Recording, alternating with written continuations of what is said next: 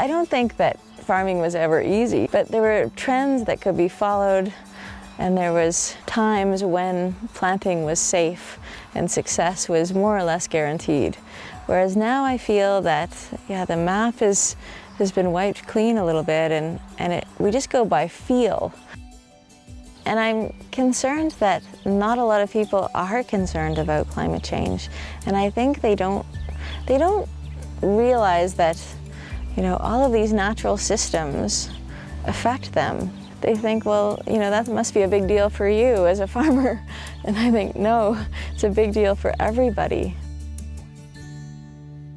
When I first started farming, my mentor gave me a list of planting dates.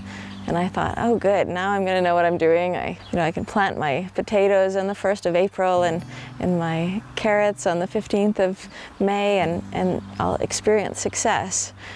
That worked for the first few years, but then I realized, gosh, you know, there's no cardinal points here on exactly what to do when, because, you know, some years it's good, some years it doesn't work. And I think what I'm doing now is just taking a lot more risks. When the seed is not adapted to even any of the conditions that you're likely to be exposed to, then how are you going to experience success? What I love to do is get plants that have experienced climate extremes. So this kale was exposed to 2 incidents of -18. The kale that lives through that freak storm, you save the seed from that, and then you plant that, and then in it has the memory of how to survive in these cold conditions. And I think that's a big part of the solution, is getting seeds that have seen that -18, that freak incident, and have lived. So what we're trying to do is learn to breed our own seed.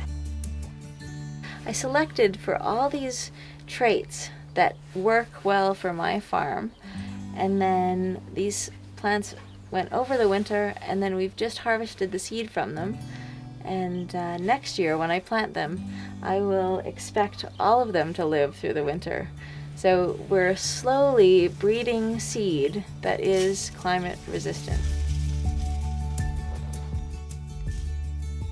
This does give me hope for the future. Our strategy now is just being more resilient, finding more varieties of locally grown seed that can adapt to our climate.